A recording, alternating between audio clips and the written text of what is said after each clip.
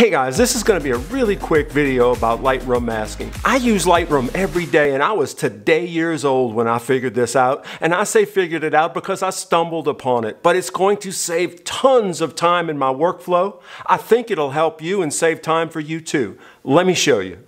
Okay, so let me show you what I'm talking about here. I've got a series of 4 images that are just basically different poses in the same location. What I want to do is I want to do my adjustments on one and have it transfer to all of them. And the subject adjustment is going to be different than the background adjustment. So what I'm going to do first is I'm going to set my overall exposure where I want it.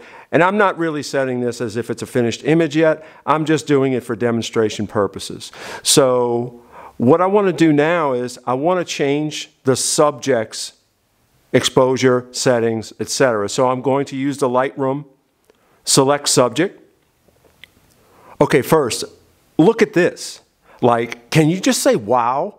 I mean, that's just out the box. It just selects the subject like that. Okay, let's do some adjustments on the subject, what I'm talking about. I want to raise the exposure up a little bit. I don't know, maybe we'll put the contrast up a little bit, etc. Get the exposure here a little bit more. All right. Now close the brush. So what I want to do is I want this setting to be on all of these images. So normally, right, you would just synchronize, right? So I'm going to highlight the images and I'm going to sync. And I'm going to include masking up here in the corner. Notice that little triangle. I'm going to tell you about that in a second. Okay, so now it synchronizes the images.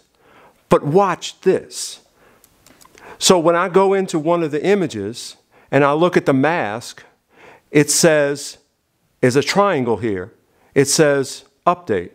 Oh, okay. It's going to detect the subject and it now recomputes and does all of the adjustments. I can do this for each one of them. I mean, how cool is this, right? I can go through the images, click the triangle, say update. It's going to detect the subject and also do my adjustments.